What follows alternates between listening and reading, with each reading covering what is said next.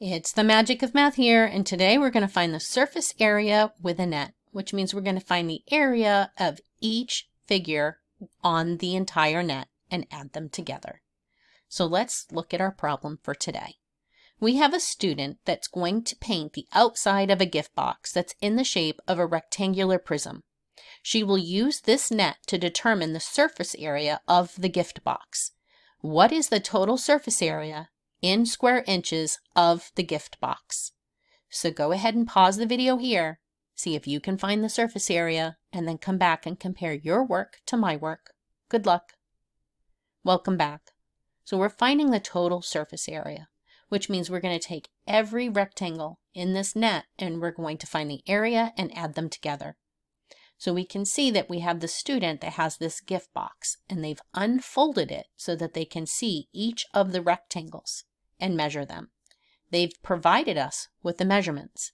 So we're going to start by understanding that surface area is the sum of the areas of all the faces of the shape.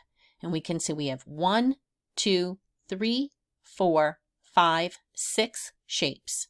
So we have our box and our flaps to seal it closed.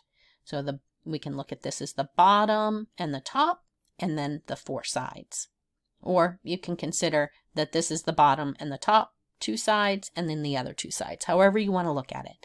But they've taken a box, they've cut it apart so that we can see all the parts that come together to form the box. So here's our shape in a bigger size. We're going to find the area of each rectangle. The formula for area of a rectangle is base times height.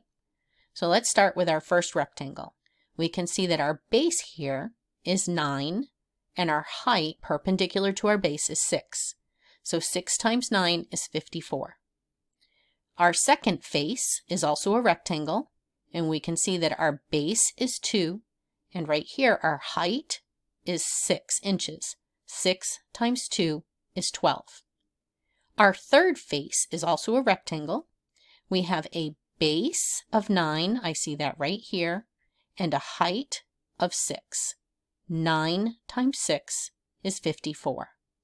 Seeing that these, and they should be, right? They're parallel faces when you fold the box.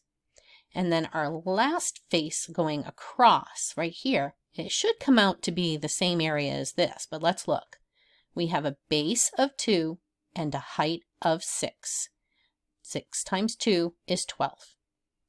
Now we have this face right here, which we can see has a base of 9 and a height of 2. 2 times 9 is 18. And then our last face, we have a base of 9 and a height of 2. 2 times 9 is 18. So now that we have the area of all 6 faces, let's go and look at our figure and we're going to find the sum of all. So we're going to do 54, add 12, add 54, and then add 12. We're going to take this flap, add 18, and then this rectangle down here and add another 18. So we have 1, 2, 3, 4, 5, 6 areas for our 6 faces. When we add these all up, we get a sum of 168. So let's bring that over here. 168, we need to give our units. Our units are in inches, so our area is square inches.